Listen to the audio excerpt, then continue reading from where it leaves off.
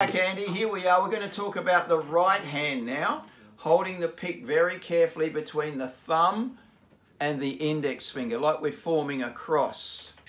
Okay. And the pick goes in between, and then pros tend to tilt the pick slightly back towards the wrist or forearm, so we're using the side of the point. Now that's not essential. In the book it's straight up and down, but that's how we're holding the pick. And what we're learning to do here is keep those three fingers separate. Keep them separate. Don't bunch them up. Keep them like that.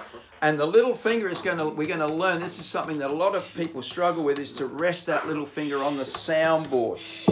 The top here is the soundboard. That little finger moves. If I'm on the big string, the little finger might be up against the first string. If I'm on the first string, you know, this high string, it might be back down here. And there's no pressure on that first finger. The thing is, I'm not allowed to look at this hand. Andy was very good today. He told us we can't look at the right hand. So what we learned to do was play each string separately. Every afternoon, Dave goes buying eggs. Every afternoon, Dave goes buying eggs. E-A-D-G-B-E.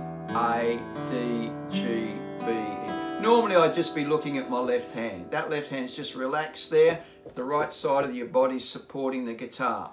Now, the strings don't just have names, they have numbers. And the big string, the one on the top, which is really the bottom string we said, is number 6. Now, let's do that again. We're picking, supporting the right hand. 6, 5th, 4th, 3rd, 2nd, 1st. Again, 6, 5th, 4th, 3rd, 2nd, 1st. Because we're filming, I'm looking at you, but I should be looking at my left hand, you know, normally, or the music. So that's called picking, and that's what we call the open string exercise. The guitar has got 6 strings, or what we call 6 open strings.